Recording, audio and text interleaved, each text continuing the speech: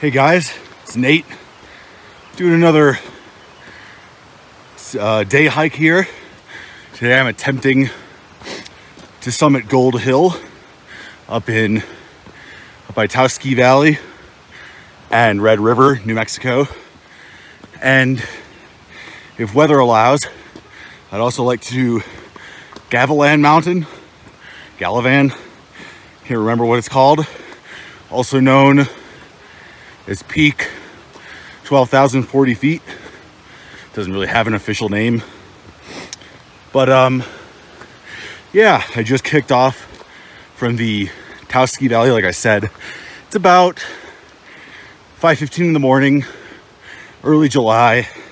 So there's a little bit of twilight, as you can see, but still kind of headlamp level brightness. An alternate title for this video could be how I learned to stop worrying and love monsoon, because the sky's supposed to open up come 11 or noon, which is why I'm getting such an early start. Got up at 3 o'clock, drive up from Santa Fe, and I'm hoping I'm on top of Gold Hill by before 9 would be awesome. Well, pathetically, I stepped in water because one of the logs was pretty much just gave out under me the second I stepped on it. Going a little too fast, but that's all right. We're in trail runners. Even with this added moisture, they should dry out. So, I mentioned added moisture. You know, a good segue to talk about that. Obviously, the forests in New Mexico are back open. They pretty much all opened back up a week ago today, last Friday. And because of that, I kind of expect it to be a little not very crowded.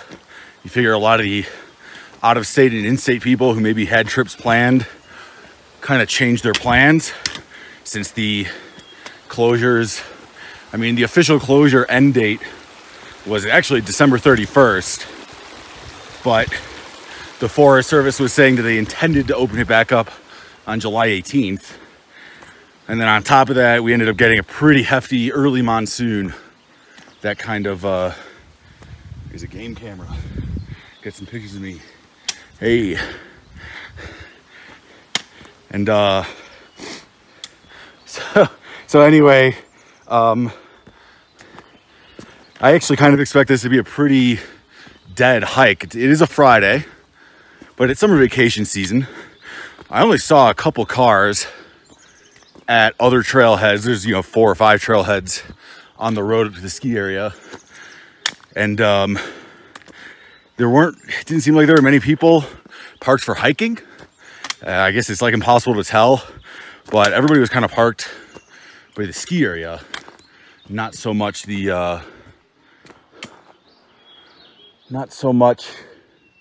this parking lot. Okay, so I think we're taking the Long Canyon Trail up. Yep. So this is the shortest way. And a lot of people do Gold Hill as a loop. They come up Long Canyon and come down whatever the other one is. So what I'm trying to do, go up Long Canyon, bag Gold Hill, come back across the Lobo Peak trail. And I think then I go down and that spits me out in the Gavilan trailhead. And then I have about a 2-mile road walk. If it's pouring, I might try to hitch it. It's only 2 miles, but especially if there's thunder and lightning, won't be the most pleasant experience. So I think the trail I elected not to take, if I remember correctly, is the Columbine-Twining National Recreation Trail. And I think it's kind of a cool piece of history about this area, that it's first kind of like Anglo culture or Anglo history has to do with gold mining. Obviously the name of the peak, Gold Hill. And so Columbine, I think these days is a campground, but it used to be a mining camp on the road to Red River. It's kind of on the north side of Gold Hill. And Twining was a mining camp on the south side of Gold Hill, where actually Taos Ski Valley is today. So yeah, Taos Ski Valley used to be a mining camp called Twining. At least that was what it was right before it became Taos Ski Valley. And I think it was bought up. The property was created as a ski area in like the 60s. And it's actually a pretty interesting story. I'll include a link below from like Outside magazine, or maybe it was Outdoors magazine, can't remember. But they did a pretty interesting story about the history of Taos Ski Valley. Okay, I'm making good time, so I'm gonna stop for a second, point out some edible plants. I'm not an expert. Disclaimers below. So this is chimaha, or I guess at lower elevations it's chimaha, but up here it's mountain parsley. And you can see it looks very parsley-like. It pretty much tastes like parsley. Sometimes it kind of has like more of a cilantro bent. The root is really good. The root is, I think, the best part. It's slightly sweet, kind of tastes like turnip. Now we're a little late for spruce tip season, but you can tell there is some new growth. And you find some of these tender ones, I just ate one a minute ago, pretty much tasted like lemon. It doesn't taste bitter and piney. I mean, there's a little bit of pine, obviously, it's a pine tree, but it really just tastes like lemon. It's actually pretty good. So, yep, continue on.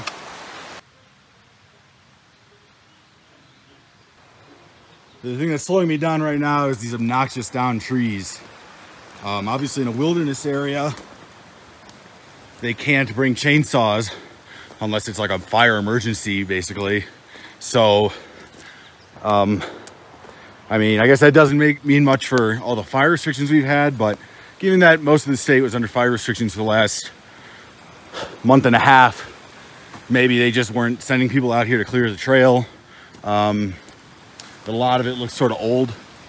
So that's really the only thing slowing me down right now. I'm making a great pace. I am very optimistic that I will be at Gold Hill in relative no time. Yeah, I just got out of a really nasty deadfall section. Probably went for like 1/10 of a mile. Finally out of it. Had to climb over a lot of trees. You can see it's not really done, but at least this is manageable. I don't have to get 50 yards off trail. Might have been better if I had caught it earlier. Kind of gone uphill instead.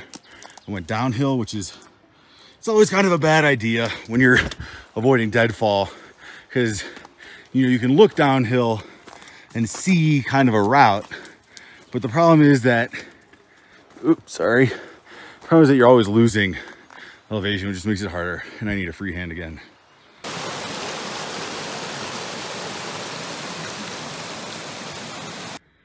The trail is this way. We're getting some views at the above tree line area. Crazy echo. I don't know if that comes across on camera.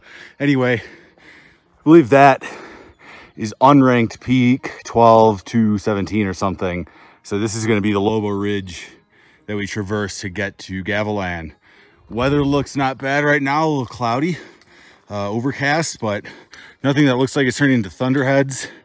I checked the weather. I actually have pretty good 4G here, and the weather shows that the strong likelihood of rain has kind of been pushed back to like noon. Before it was supposed to get above 20% around 11 or 10. Now it's about noon, so hopefully that means we have some good time on our side. But doesn't mean we're going to slow down, because those down trees are bad, and who knows if we'll run into something else like that. Of course, the amazing view is starting to open up. That'd be the Bavarian stuff down there. You can kind of see the road up to the Williams Lake trailhead. That's Wheeler Peak right there, dead center. The tallest mountain in New Mexico. To the right of that, Simpson Peak. And then this is where I kind of get confused, because I'm not too familiar actually with the Taos Ski Valley. I believe now dead center, that's, whew, losing my breath, Lake Fork Peak. And then to the right there is Kachina Peak, I believe, and then Vallecito Mountain, somewhere around there. There we go. So obviously this view will open up. That's the Jemez way in the background. So awesome views. I'm very excited to be up here. Wow, it is beautiful up here. Lots of clouds, like I said. I don't really perceive them to be thunderheads or anything like that. I think we're in the clear for quite some time. Maybe we'll get a drizzle, but I don't think we're gonna get thunder and lightning for a couple hours, a few hours at least, hopefully. It's actually pretty wet up here. My feet can feel the moisture wicking away from the plants as I walk. You know, I kind of set a goal for myself when I was down at the bottom to be at 12,000 feet by 7 o'clock. Missed that mark a little bit. I think I'm about at 11.9, 11.950. It's about 7:05 a.m. I chalk that up to all the deadfall. I mean, that was a lot worse than I expected for what's supposed to be a maintained trail. Our goal is pretty much dead ahead of us. I don't think that's the actual summit of Gold Hill. I believe it's beyond that, but if we're at 12,000 feet, which we got to be close to now, we've got about 700 extra feet of elevation gain to go, and maybe about a half to 3/4 of a mile. So I'm pretty optimistic that around 7:45 maybe we'll be up there, and then we can assess whether we're continuing on to Gavilan. Okay, Gold Hill on our sights, and we're also comfortably above tree line. So in some ways, this is the point of no return. If I start hearing thunder, I'm gonna turn around and scurry back down to the tree line, whether or not I've made the peak. So wish me luck.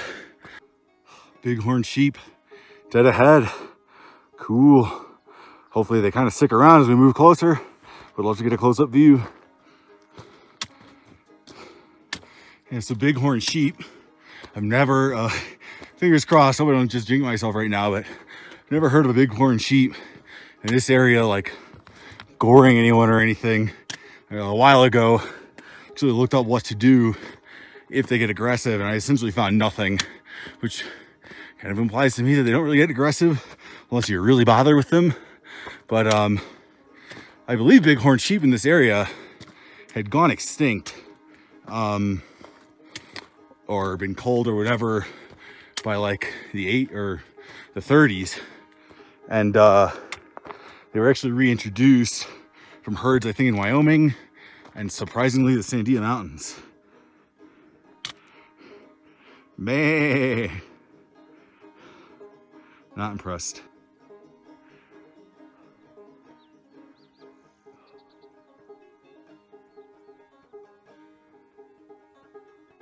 Doesn't get much better than this. This is incredible. Complete with bighorn sheep. Down there, we see Goose Lake, which you can actually drive up to. Looks pretty dead. So I think my theory about kind of word taking time to spread is pretty accurate. Not windy whatsoever. Sun came out to play. This is incredible. So I'll take the time here to explain what we're looking at. Obviously Gold Hill right there. So we scoot to the left. And those sheep are loud when they jump. Sorry. I'm actually not totally sure what that is. It's not the Latier group. Perhaps that's Big Costilla Peak. And over there is Little Costilla Peak. See, it's the Valle Vidal we're looking at in the valley.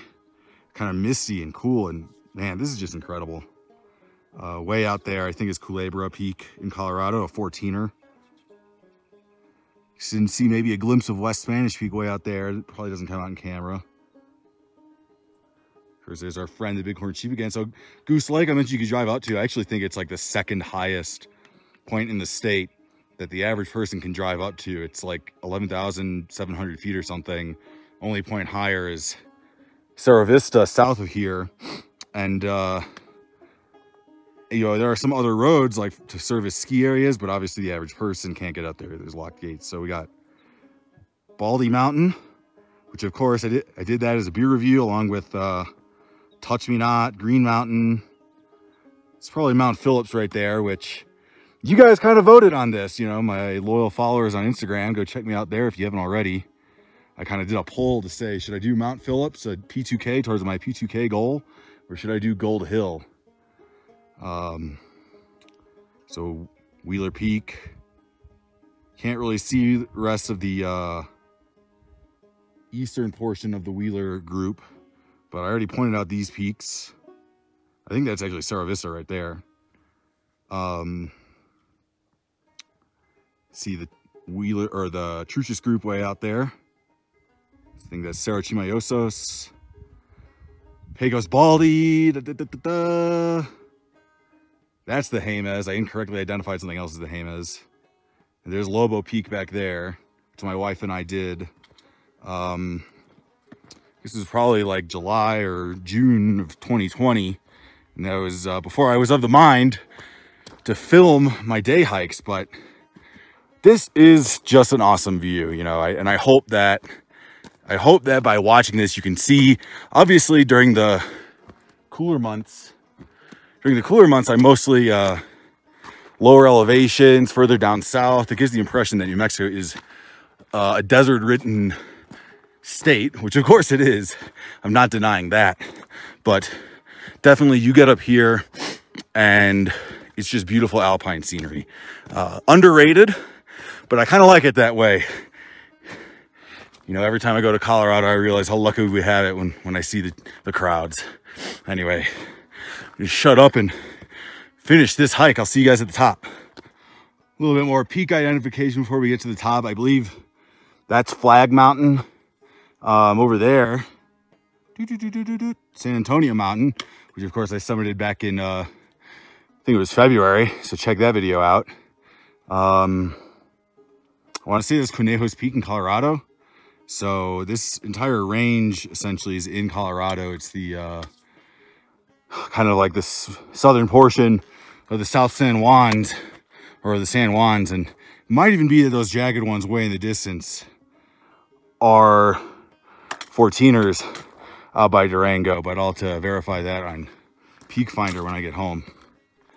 Okay, we are almost at the top. Saw some marmots crawling around. Was hoping to get them on film, but you know, marmots, they are sort of shy. Here we are, the summit. So that's the Latier group for sure. There's the Blanca group way out there. Ute Mountain. So I summited in December 2020. Got a video on that. It's a little bit bloated, but a good video nonetheless. There's the molybdenum mine down there. You see we are above at least some clouds. Beautiful. Let's go. Come reach the summit with me.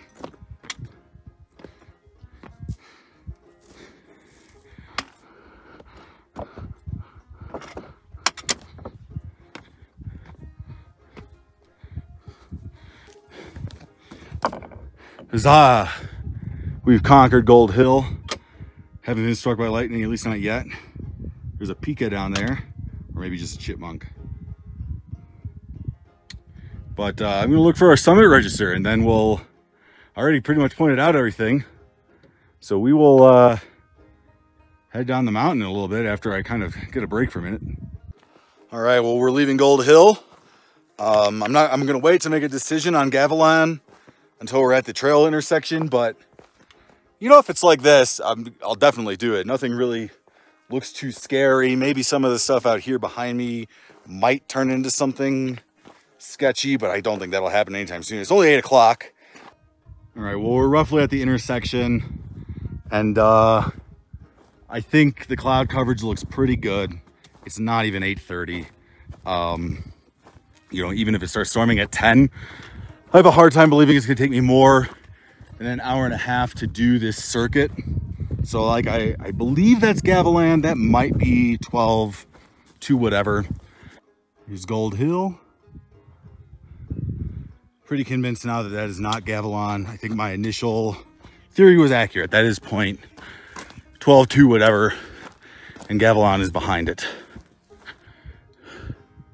Okay, since it didn't happen once you get video, here I am on peak 12.217.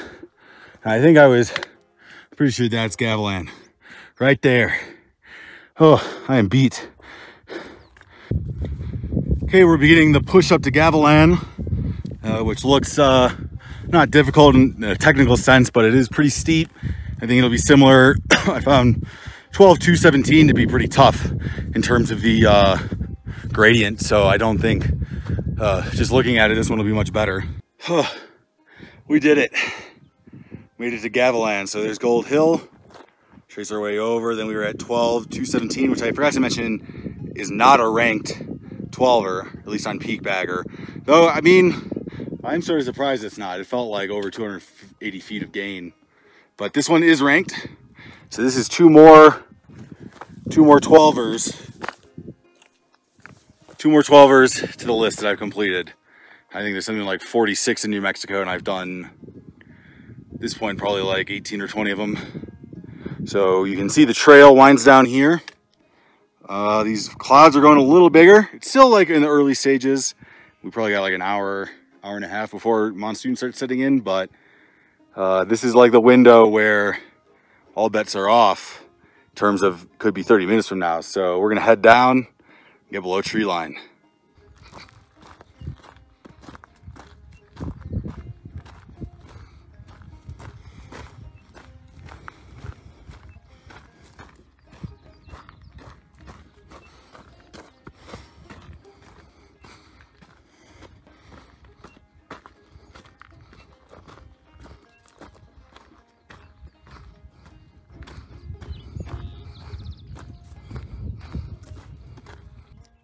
And I see the single track down there.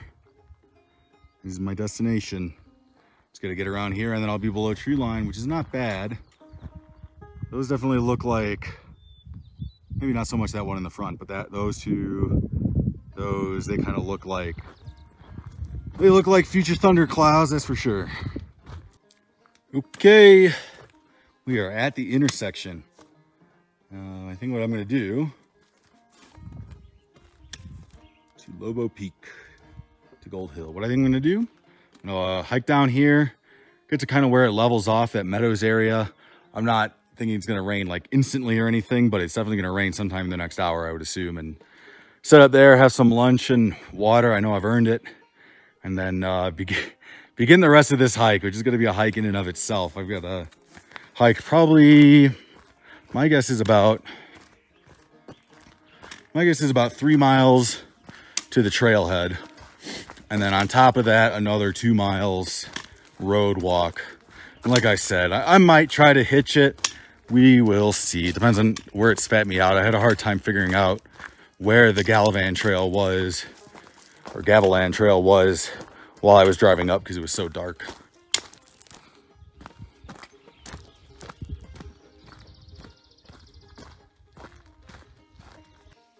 Okay, I'm hanging out at this nice campsite, some rushing water over there, amazing view below tree line.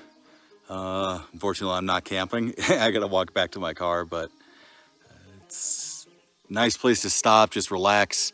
Probably won't film much, if anything, until I get back to my car, just cause, or I should say until I get to the road, just because I'm not sure, I don't think there'll be too much interesting to look at. So with that said, I'll probably use me road walking as a closing shot or something. So with that said, if I don't see ya, thanks for joining me. Hope you enjoyed this scenic tour of New Mexico, northern New Mexico's high country. I think it's really something special and something that a lot of people don't know really exists. So thanks. Well, as you could tell, obviously we made it back to the car. It did not feel like 2 miles and 300 feet. It felt like a lot more, but we're here. And I think the total distance for the day was 13 plus miles. Didn't end up raining on me, which is pretty crazy. So, good day all in all. Thanks for joining me.